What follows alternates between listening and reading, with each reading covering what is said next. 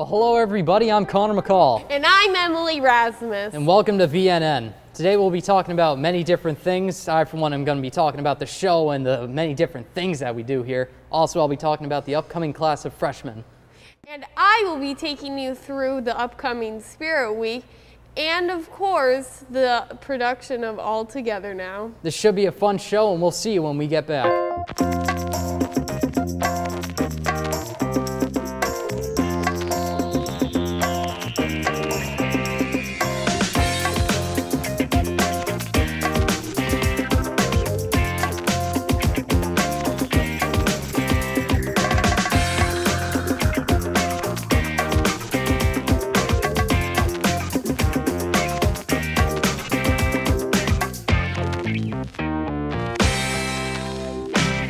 Boy, am I happy to be back. Me too. Well, welcome to the Viking News Network, your source for everything Nashoba Tech. Totally unbiased. I know you may be confused because we used to be Good Day Nashoba, but we're back better than ever and starting off fresh. Come along with this change, we'll be bringing you up on current events going on around the school and keeping you in the loop with everything. Our priority is to fit you, the people's interests, with what needs to be brought up on this show, whether it be about various clubs looking for signups or just recaps on sports games. Well, that sounds very exciting, but on the topic of new things, let's get an inside meetup with some of our new faculty this year.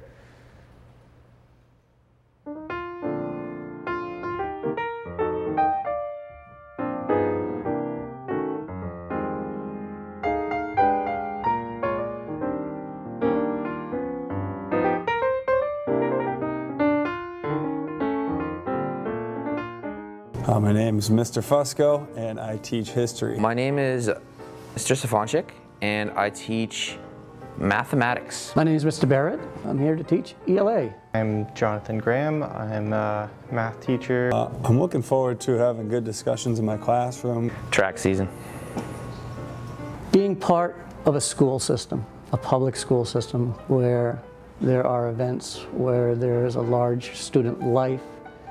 Getting to know all the new people and having a much tighter community than I've had before. My goals for this school year is to be the best version of myself as a teacher that I can be. To make sure that the students that I have in my class learn as much as they can. Learning the school, getting better at Google Classroom. To be more involved with school than I've been before. I would like to make the school better by being a good teacher and somebody that my students can go to if they need something. Just getting fired up about everything.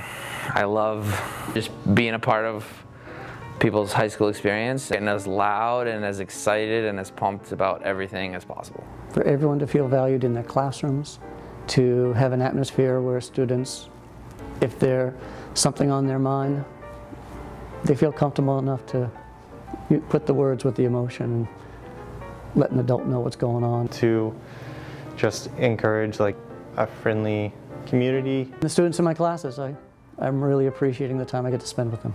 Make it a great day or not, choice is yours.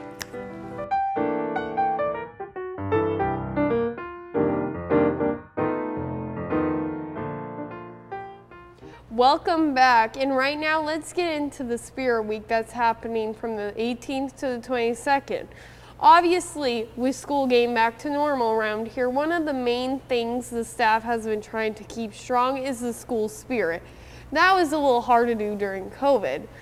So, remember and save the date, October 18th to the 22nd, the school will be hosting a Spirit Week. Both students and staff are encouraged to participate, and quite frankly, I can't wait. This week is jam-packed full of fun events like Tie-Dye Day on the 18th. Make sure you wear anything you have that's tie-dyed. And on the 19th, great hallway decorating contest after school. Make sure to wear your grade colors. Remember, if you are a freshman, wear yellow. If you're a sophomore, wear green. For juniors, wear red, and of course for seniors, wear the color black. For the 20th, make sure you are matching with your friends or even a teacher for Twin Day. If you're a sports fan, get excited to wear your sports merch to celebrate Sports Day on the 21st. After that, you can also go Diggy's Pizza, my personal favorite, located at 175 Littleton Road here in Westford, to help us in a pizza fundraiser. After that, you can come back to the school at 6 p.m. to watch a movie outdoors. That is still currently being determined what movie it is. On Friday of the 22nd, we're blue and white to truly show your Nashoba Tech pride. On this day, there will also be a pep rally for everyone, and for seniors at 11:30 a.m., there will be a senior BBQ.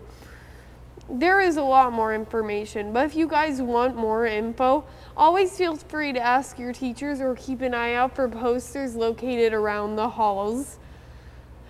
And now it's time for an interview with one of our new sports directors, Mr. Callahan.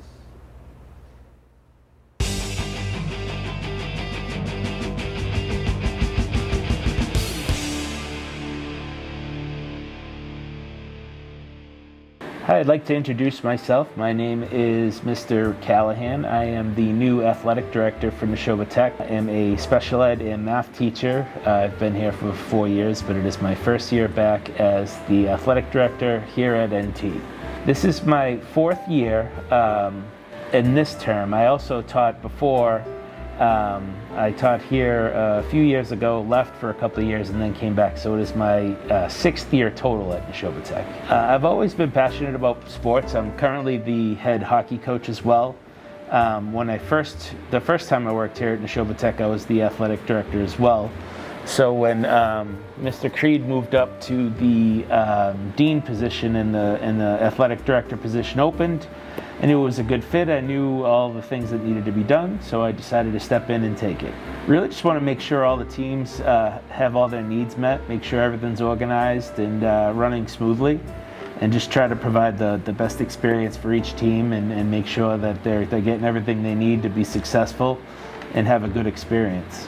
So I've coached high school athletics for over 10 years now. I have a master's degree in sports management and experience as an athletic director. So, a lot of relevant experience that, it provides me with the knowledge of what needs to be done on a daily basis and make sure that I'm able to take care of each team and what they need. Just be organized, work hard, keep in contact with all the coaches and all the administration, really just make sure I know where everybody is and what's going on, and be able to react quickly to what each team needs, and again, stay organized and be ahead of the game so everything goes smoothly for each team. Really wanting to work hard for each team to be successful and get what they need, and that's what they're going to get from me. I'm not going to leave anything on the table. I'm going to work hard and make sure everyone's getting what they need. Yeah, but being part of a team, staying motivated and being active. Also, you have to be eligible to play a sport, so it keeps an eye on your grades. It really just rounds out the whole student experience here at the building too. It's taking advantage of both the academics and the shops, and then being on a team and using those benefits as well. It just rounds out the whole experience for you here.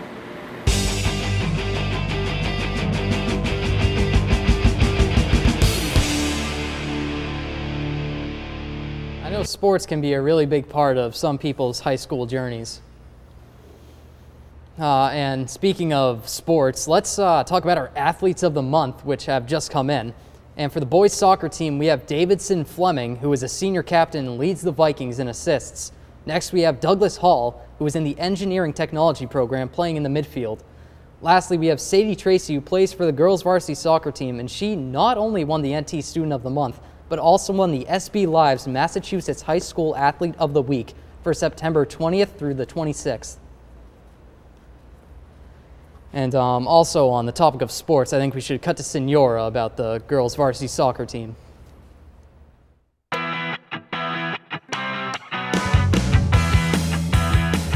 The role that I play for the soccer team is the head coach of the girls varsity soccer program.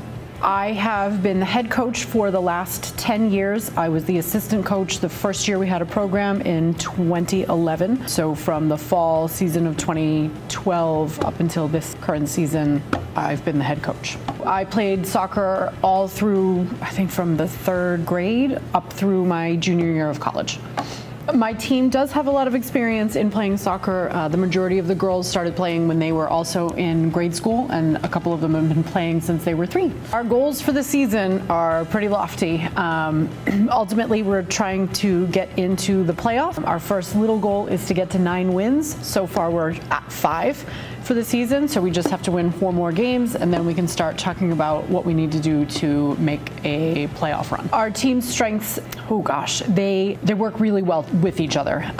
They're very friendly. There's a lot of camaraderie, help each other out, they lift each other up. They're very positive toward one another. They really work well together as a team. Our team's weaknesses, I think, have a lot more to do with confidence. So for a lot of years, our team struggled a lot in the winning department in the games, and some of that is still left over. So one of the big battles that they have is just believing that they can win all of these games, and we're working really hard on that. I feel we do have a well-balanced team. We have a pretty strong forward line. Our defense gets stronger by the day, and I finally have found some midfielders that work really hard, and they bring a really good balance in between the lines. There are a lot of responsibilities that come with being the head coach, organizing practices, checking in on the players, making sure that they're doing what they're supposed to be doing, making game strategies, analyzing games, working with individual players, working with groups of players. You know, we'll do different defensive strategies, different offensive strategies. We work with the midfield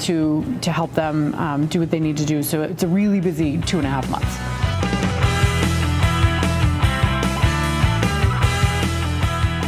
Man, I think that girls varsity soccer team realized a chance at making it far this year. I hope they do. So, do you know about any productions that are going on this year for the Viking Theater Company? Oh my goodness, I do actually. Currently, the Viking Theater Company has been busy working on not 1, but 2 productions. Alongside of their production of 12 Angry Jurors, we also have All Together Now, which is a multiple musical mash. Well, I guess you could call it a Deucebach musical, but one of the songs in it is a song from Newsies, the Broadway award-winning musical. But currently, well, that needs a lot of people to do it. And if you know Newsies, you know that that has a lot of people needed. So, if you know anyone that likes to dance or want to help out with the production of All Together Now, please go and ask Smith or go to the Viking Theater Company Google Classroom to sign up. The sooner the better. Sounds like a great experience that some students will experience when they do it. Well, I hope so. But now let's sit down with the new Dean of Students, Mr. Creed.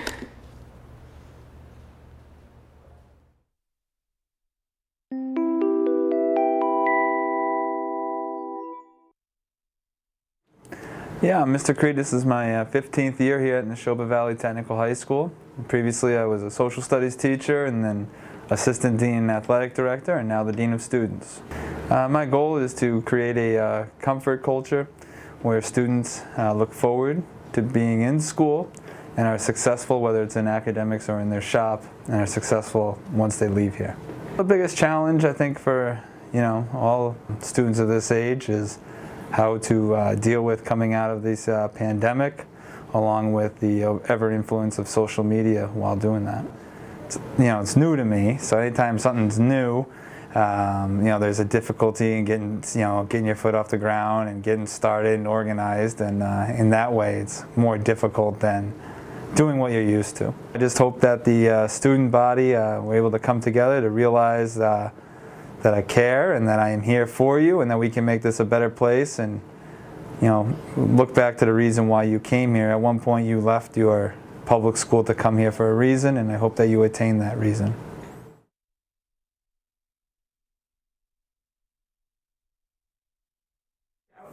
Yep, so the best way is through email, the letter J, then Creed, C-R-E-E-D, at nashobatech.net. But our office door is always open, whether I'm here or the assistant dean, Ms. Naponin, or our secretary, Ms. Johnson, and we're always here. The door is always open for our students.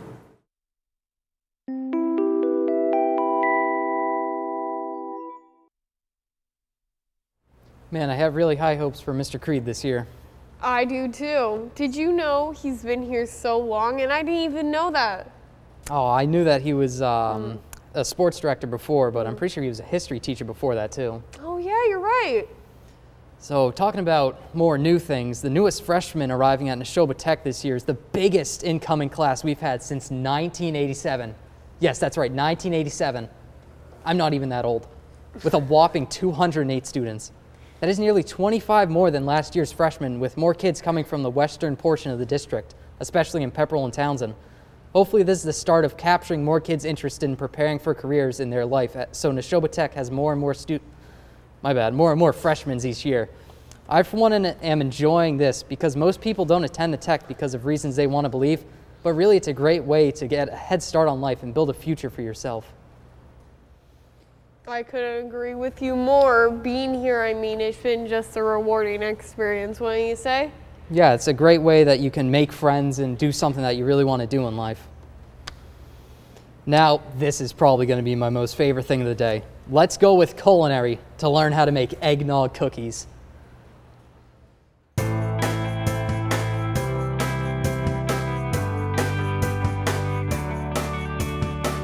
Hi, my name's Brianna Schmoyer. I'm a senior in culinary and I'm going to be making eggnog cookies for the Christmas season. We're going to be putting 4 cups of butter and 4 cups of sugar into the big mixer to cream them. The next step is to combine 4 eggs and 4 cups of eggnog to the butter-sugar mixture. The final step of the mixing process is to combine all of the dry ingredients to the mixture in the bowl. The dry ingredients consist of flour, salt, baking soda, baking powder, and nutmeg. So after the mixing process is over and you've scraped the bowl thoroughly, we bring it over to your sheet tray where you normally line it with parchment paper. You take a scoop and you scoop it into even circles and you place it down. We use scoops to make sure that they're all evenly shaped and sizes. And here we're doing a 4 times batch for the restaurant, so it's gonna be a lot of cookies. Afterwards, you wanna make sure you bake it at 350 Fahrenheit for 10 minutes.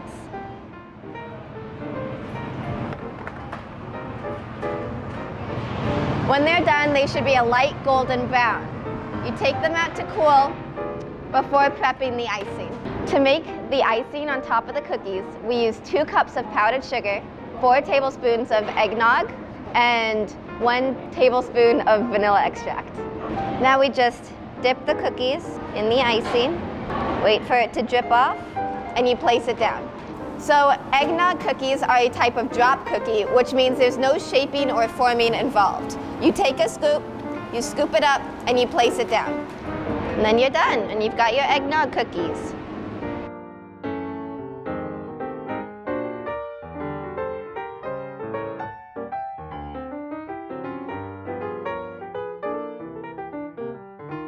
Man, those look absolutely delicious. I can't wait to make them this year too. Those nice chocolate chips on top, just wow. That brought it home. And if you guys didn't know, that was a segment that we do called Nashoba Shows You How, where we will show you many different things and it'll teach you something new every single time. And we're planning to do that every week, so make sure you stay tuned. And with that out of the way, that's a wrap for our first ever show of VNN. I'm Connor McCall. And I'm Emily Rasmus. And we'll see you next time.